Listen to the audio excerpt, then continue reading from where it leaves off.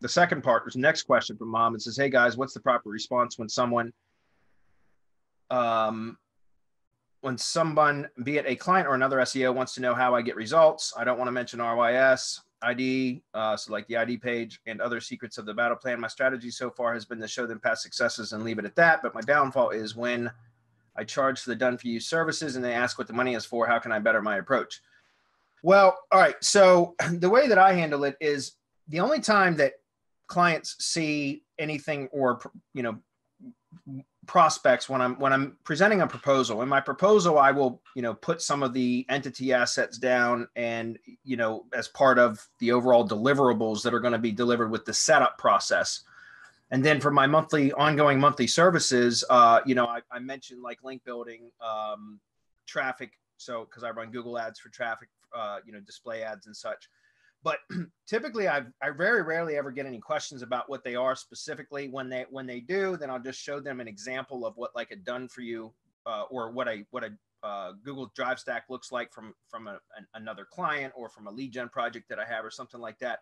But I don't get into explaining how everything works because it's really none of their business. Like, honestly, as long as I can produce results for them, it would be like asking, any other professional in another industry for what their proprietary methods are for doing whatever their job is, whatever their profession is. And so, I typically will try to provide enough information to satisfy their curiosity without giving away the farm, because otherwise, most of the time they're not going to understand it anyway. So what's the point in wasting your breath? So typically what I'll do is, like I said, on the proposal side of things, I explain through a video email. Mohammed, I know you're very familiar with that, but I explain through a video email an explanation of what the proposal is, what the deliverables are, and what an expected, time frame for results is. And then from that point forward, all the other stuff that I continue to order through MGYB to get clients results is just part of the monthly retainer. So it never comes up again. Does that make sense? Occasionally a client will say, because I do provide monthly reports, and I not every month, but most of the time, or at least every other month, I'll provide a video email with my monthly report. So I'll kind of go over the reports and show them, where progress has been made, where I see new opportunities, where maybe some things have slipped a little bit.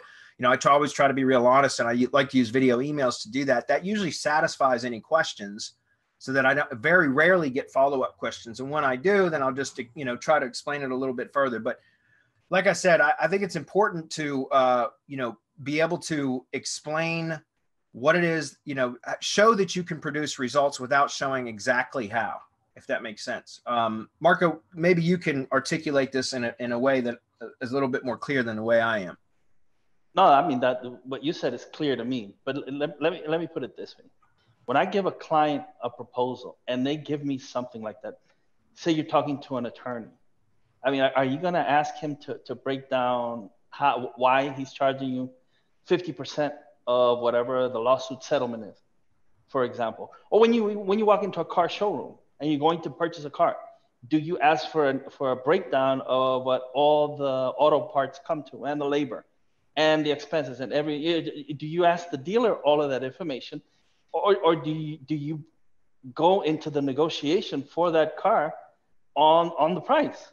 Okay, they'll charge you 20, you offer 18.5 or whatever, and then you meet at somewhere in between. How I see this is, it's ridiculous for a client to expect you to give them a breakdown of everything that you're going to do. And there's absolutely no way and no reason for you to be saying, I'm charging you for done for you services. What you're charging for is results. That's right. What you're charging for is what you're going to do for these people. They're paying you for your expertise in the matter as far as getting results. Now, if they want the how, that's consultation. And that's way more than they could ever pay, because you're actually going to teach them how it's done and how to get results. And it's not something that's done overnight. I was just talking to an attorney the other day, and I wasn't talking, I emailed, and what she wrote back saying, you're speaking a foreign language to me. And I say, that's why when I hire an attorney, I don't want to know or learn the law. regarding whatever it is that I'm hiring an attorney for. That's right. Just as when you hire an SEO or a marketer, you're not expected to know everything that the SEO or marketer is going to know. Otherwise, you spend all of your time learning marketing and SEO instead of concentrating on what it is that you do best, which is the law. So Mohammed, again, and we've gone over this before with you, you have to focus your presentation on the results that you're going to get, what it is that you're going to do, not how. They're not entitled to how. They're not ever That's right. entitled to how. They're entitled to their brand, of course. They're entitled to tier 1 branded. Although we call Drive Stacks and G sites part of tier 1 branded, they're not. That's part of your how. That's how you get results. They're not entitled to that, or anything else for that matter. Press releases, it depends on how you're charging for them and how they're focused. Yeah, they're entitled to that media page, but nothing else. As a matter of fact, that IFTTT profile that you're going to create that's going to trigger the T1 branded, they're not entitled to those logins because that's part of the how. I never give them that. You're not entitled to my recipes or whatever the fuck they call now, because I don't do them. I just hire mgyb.co.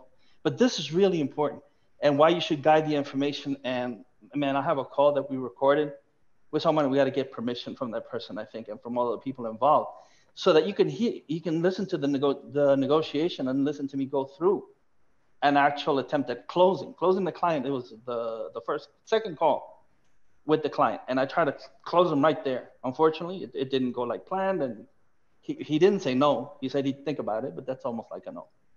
Anyway, Mohammed, I hope that helps, but you're focusing on the wrong things, and you're mentioning the wrong things, definitely. Yeah. Bring them back. If they get off success, you bring them back. If they get off what it is that you're going to do for them, you bring them back.